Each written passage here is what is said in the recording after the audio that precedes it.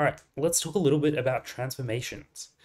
So there are three main types of transformations. We have reflections, where we get something like this and we flip it in the plane so that it ends up like that.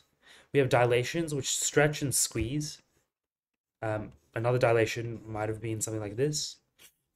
And we have translations, where we just shift our graph around. We move it from this point. We can move it upwards, or we can move it sideways. All right. So here are some types of transformations. So we can have dilations in the x-axis or dilations in the y-axis, and that changes what the meaning is, right? Sorry. A dilation by factor of a from the y-axis affects our x values, right? What I like to think about is we're dilating it from the x-axis, right? We're moving it away from the x-axis or moving it towards the y-axis. Not away from the x-axis. We're moving it away from the y-axis or towards the y-axis, right? So all we're doing here is really affecting our x values. Other words that we can, or other ways we can say that is dilation by a factor of a in the direction of the x-axis. A dilation by factor b from the x-axis is, changing the distance from the y values, or changing the distance from the graph from x, right? So this affects our x values. So from x affects y values, and from y affects x values. Another thing to note is a reflection in the y-axis affects x values, sorry. So, if we have a graph like this and we reflect it in the y-axis, we'll end up with a graph here. So, our x values have changed. If we reflect it in the x-axis, you can see here that the y values have changed, but the x values have stayed the same. Translations in the positive and negative direction only affects y values. So translation in y affects y, translation in x affects x. So, if I'm translating this graph up in the y-axis, it'll look like that. Down in the y-axis, we'll look at this. In the x-axis, we'll be moving it from side to side. Okay, have a go at answering this. And I'll go through the solution.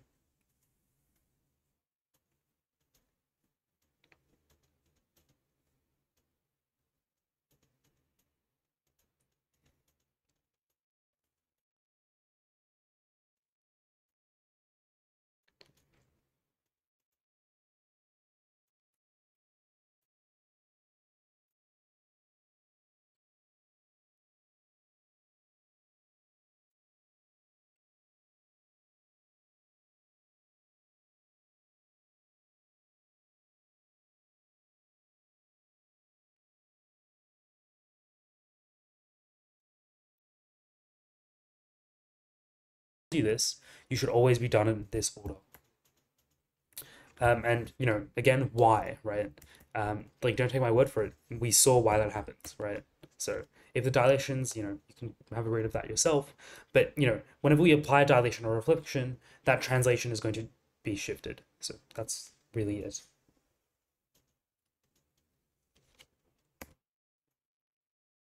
All right. So there's a couple ways of actually figuring out our dilations, reflections, translations, and that jazz. One of the ways is via the coordinate method. So the coordinate method is when we apply these transformations to certain coordinates, and then we sort of map it out, and then we flip it back to in the normal coordinates. So we sub it into the equation. That probably won't make sense until we do an example, but yeah. So it takes longer and has a lot less room for errors. I use this method a lot, just because I found it a bit easier for me to visualize things. But yeah. Okay, so first we apply our dilation from the y-axis. Again, that's a change in x, so we apply it to the x. A dilation in a dilation from the x-axis, and so we apply that to y, right? A reflection in x, so our y-axis will change, and a reflection in y, so we apply a negative to both, and a translation in c up and d right. Right is always going to be left because on our wait, that does not make sense. Sorry, I don't know what I said. Right is always going to be positive because on our sorry, let me just draw this out. Um, on our Cartesian plane, the right side is going to be positive and the left side is negative, right? And up is positive and down is negative.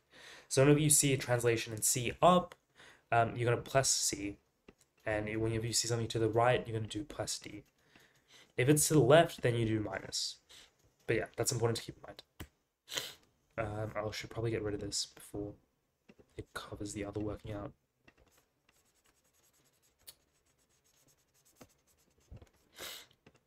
All right. So next, we create this new variable called x prime, and we equate it to this new x coordinate. And then we also do the same for y.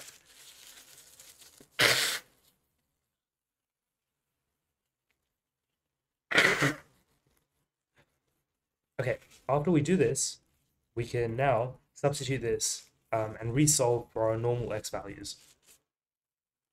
So we do x, we equate this and then we resolve for x, and then we now substitute this into our original equations.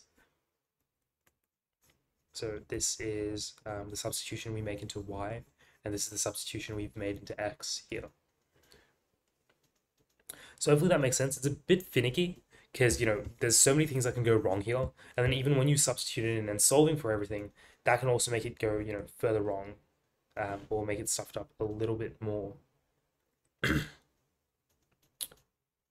Okay, so hopefully that makes sense.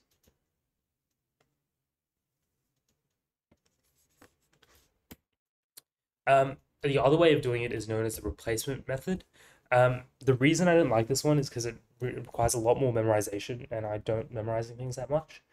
And it's sort of derived from this. It's derived from this, but you just instead of like, having to do everything manually, you just memorize all of these. So you memorize that a dilation from the y is going to change the x, but it's going to be 1 over a. So whenever you see a dilation or dilation a from y-axis, you'll have to apply like 1 over a to x. And that's because here you can see that it's 1 over a when it gets applied to x. So it's a bit strange like that. The reflection in the x is still the same, and reflection in the y is still the same. When we change y, or when we dilate from b, that doesn't change the we don't have to reciprocate the a, or find the reciprocal. And whenever we go right, we have to put a negative. Whenever we go left, we put a positive instead. But that doesn't change anything for y. So it's just like flipping everything for x, really. Since when you're going right, you're going minusing d. When you're dilating a from the y-axis, you're dividing it by a instead of multiplying it by a. Just things like that. But that's why I didn't really like the method, because I thought it was quite prone to error. So I didn't use it as much. I just try to get really fast with the coordinate method. But eventually, if you do the coordinate method enough, you'll just end up memorizing it anyways. So yeah, practice, just practice, practice, practice, really. All right, I'll let you guys have a go at this. I'll give you guys a couple minutes to have a go at this one here, and then we'll move on.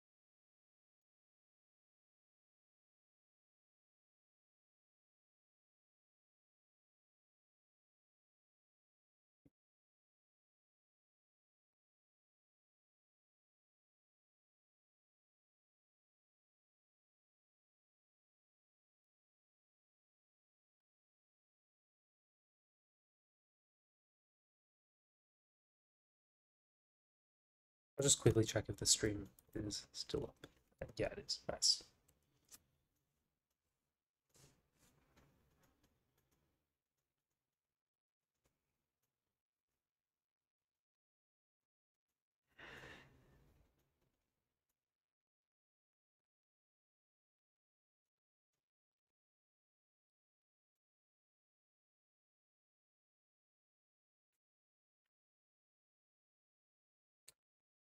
Alrighty, let's go through this question here. So a function f of x is equal to 1 over x undergoes the following transformations. A reflection in the x-axis, translation 1 up and 1/2 right. Okay, we're using the replacement method, state the transformed function g of x in the form minus a divided by bx plus c plus d, where a, b, c, and d are integers. Okay, cool. All right, so the very first thing to note is all of this. We sort of need to have this on the forefront of our minds. So dilation from y, so that means I'm going to apply it to, I'm going to apply 1 over half to x, and 6 from x. So I'm going to do 6 times f of x, and I'm going to just, with f of x, I'm going to do x over 2. They say reflection in the x-axis. Whenever reflection happens in the x-axis, it's applied to y. So I'm going to chuck a negative in the front. Translation 1 up and 1/2 right. Okay, so keep in mind that that is applied on top, right? Because you can see d right, and it was applied very last, and it's still divided by a. So we need to keep that in mind when we do this. So it's going to be x minus 1 over 2. You can't really see that though, but imagine that's a negative 1 over 2 though. And since it's right, I'm going to be subtracting, and translation 1 up. So I'm going to do plus 1. All right, so the last thing I need to do is just plug everything in. So it's going to be minus 6 times, when I substitute everything into here, it's going to be, well, actually, I think the very first step I should probably do is substitute everything into x first. So it's going to be 1 over x minus 1/2 divided by 2. And that is going to give me, so right now I have x minus 1/2 divided by 1 over 2, which is just going to become 2 over x minus 1/2. Just because I'm running out of space, I'm going to shorten out my working out. So it's going to be 2 over 2x minus 1 by 2. And I can simplify that to 4 over 2x minus 1. Sorry, there should be a division here, not a subtraction. Okay, cool. So now I've applied all my x transformations. I just need to apply my y ones, right? So I can just put that into here. For 2x minus 1 plus 1. So minus 6 times 4 is going to give me negative 24 over 2x minus 1 plus 1. And I want to leave it in the form of this, right? So I want minus 24 over 2x plus negative 1 plus d. Okay, cool. So that here is our final answer. Sorry, that was very janky. Oh, I left out the negative. There should be a negative in the front though. My bad. Yeah, sorry about the really messy handwriting, but hopefully that makes sense. Hopefully I haven't made any mistakes here either. Feel free to shoot me an email if I have, and I'll try correct it. Just in the interest of time, I'm not going to spend too much time just sticking around and trying to like double check and triple check if I've made any mistakes. Ideally, in an exam, what I would do is after I do all of this, or after I do every single step, I'd double and triple check just to see if I've got it right. And only then would I move on. But, you know, just because in the interest of time, I'm just going to move on to the break so then, you know, you guys can